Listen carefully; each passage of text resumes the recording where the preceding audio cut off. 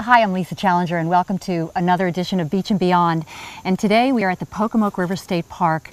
This is just a beautiful park south of Snow Hill, and I'm with Angie Peace, who is the lead ranger.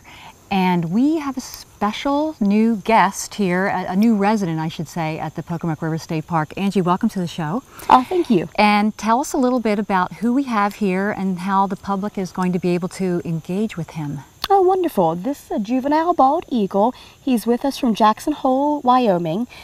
He was actually found in somebody's backyard, a little bit malnourished because he's unable to eat. He has a beak malformity, congenital, so he's not able to eat his food on his own. That's actually why we have him in the Scales and Tails program. Scales and Tails is a program that we have here at Pocomoke River State Park and across the state of Maryland that houses injured and imprinted birds, animals that can't survive on their own, and he's one of them.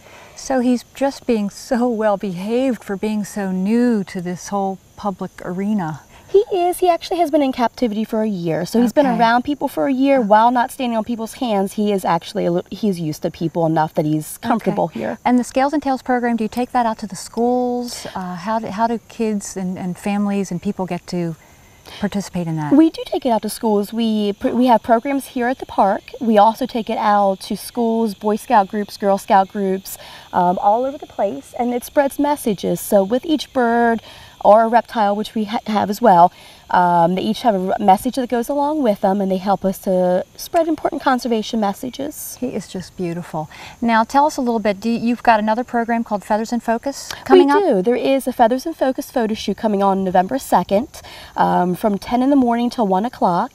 And it gives photographers an opportunity to photograph some of the birds, and that will be his debut performance. So he'll be out here for photographers to take pictures of him on November 2nd. Great, so they can get a really up-close view compared to out in the wild.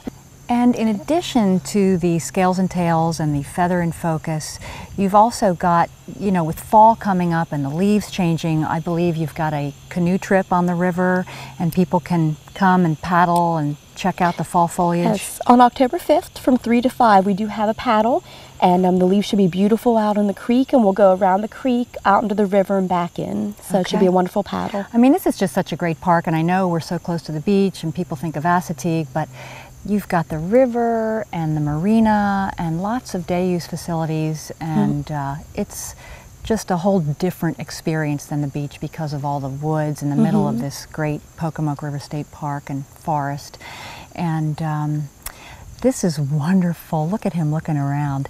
I guess we are going to say goodbye to him for now, but folks who want to come out, we've got lots of programs coming up this fall, and check out the Pocomoke River State Park website. And we're in Shad Landing, and there is Milburn Landing, but it is the Pocomoke River State Park. And check the website out for all those dates and events.